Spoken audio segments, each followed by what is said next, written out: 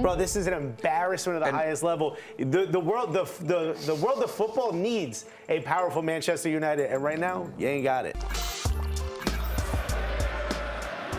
All right, guys, we're going to play a little game of trick or treat, which is basically true or false. I'm going to read a statement or a scenario, and then you are going to hold up trick or treat. Which one's true and which one's false again? Trick is false, basically, and treat means like you think it will happen. They're green and orange, bro. It's orange. It's not red. So, yeah, so I'll say it, and then I'll count 3, 2, 1.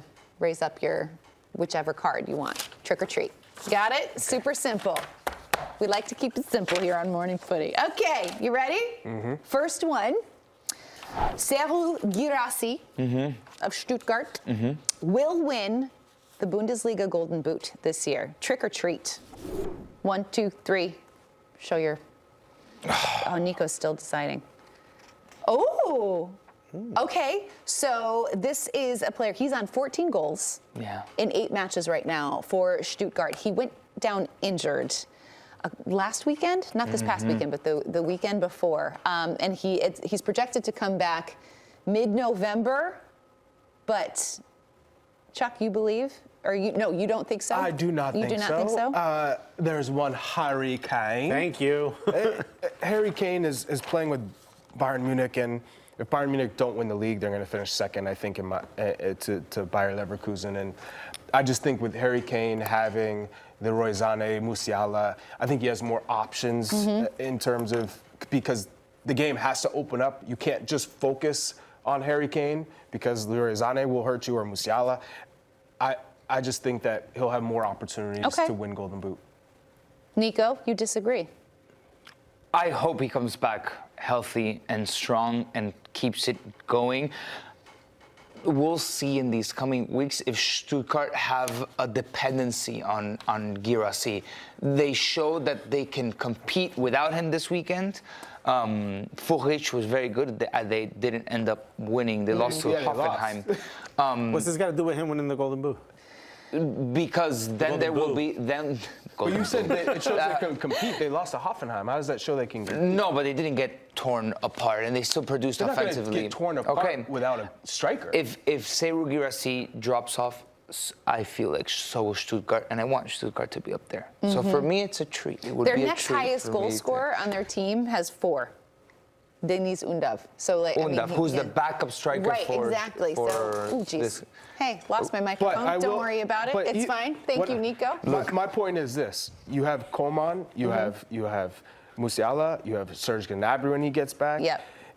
You have Leroy Zane. Oh my gosh. You have so many options with Bayern Munich that the game is going to always be open for Harry Kane because you can't just solely focus on Harry Kane. Whereas in Stuttgart, you have Guerreros, it's only Guerreros. Yep. Yeah. So you can figure out a way to front him, to back him, and then you have maybe outside backs who are tucking in. No one's figured that out, though. Okay.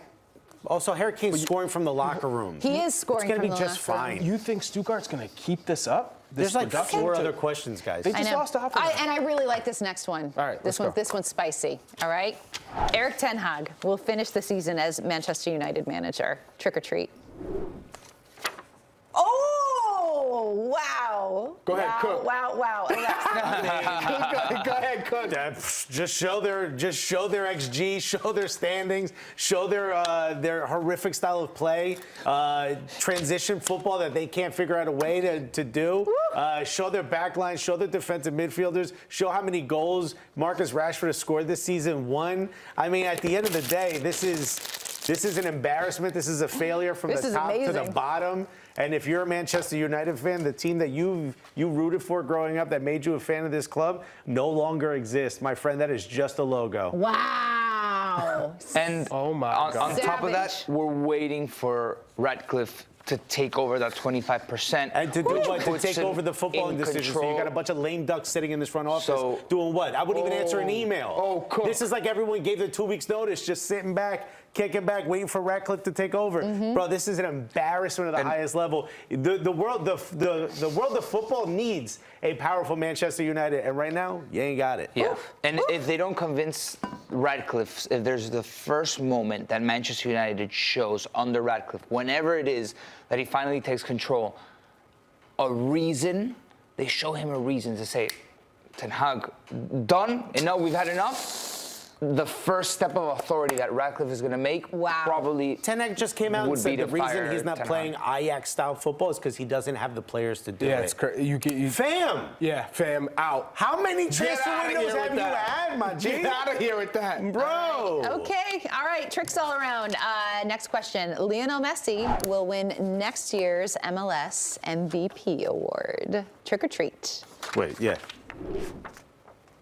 Nico, trick. I'm shocked. I thought you would have said treat for sure. I'm not too sure. Inter Miami has a lot to build off of. They have their.